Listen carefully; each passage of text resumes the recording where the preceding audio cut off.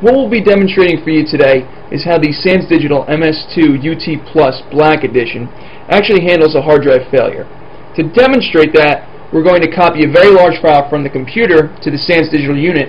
Then we're going to use this key here that comes with the unit to undo the bottom caddy, which will take out the lower drive and basically causes a failure. So as you can see, the RAID mode is set to safe, which means it's RAID 1, and both drives are operating normally. What we're going to do is begin the transfer, and then we'll see what happens when we take the lower drive out.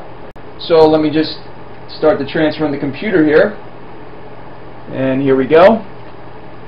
Now as you can see, there's a lot of data being transferred due to the amount of activity on the drives. So now what we're actually going to do is we're going to take this key again, stick it in this bottom drive caddy right here, and remove the entire caddy like this. There. Now you can see that the unit is in alert. Hard drive number 2 is gone. Status is degraded. And if I look, it's still copying fine. So it does handle failures very gracefully. So let's see what happens. Let's shut this up right now. Mute button works fine. Good. So let's see what happens now when I plug the drive back into the unit.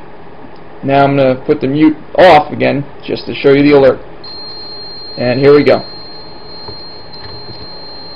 The unit has just powered up the drive.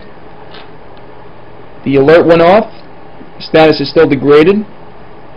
Okay, it sees that the second hard drive has been inserted again. And all the while, the copy is still going with no problems. Okay, here we go. Status is rebuilding now. And there you have it. In about an hour, you should have a fully functional, normal RAID array once again. So, the Sans Digital MS2UT Plus handles failures very gracefully, and I'm very happy with the unit.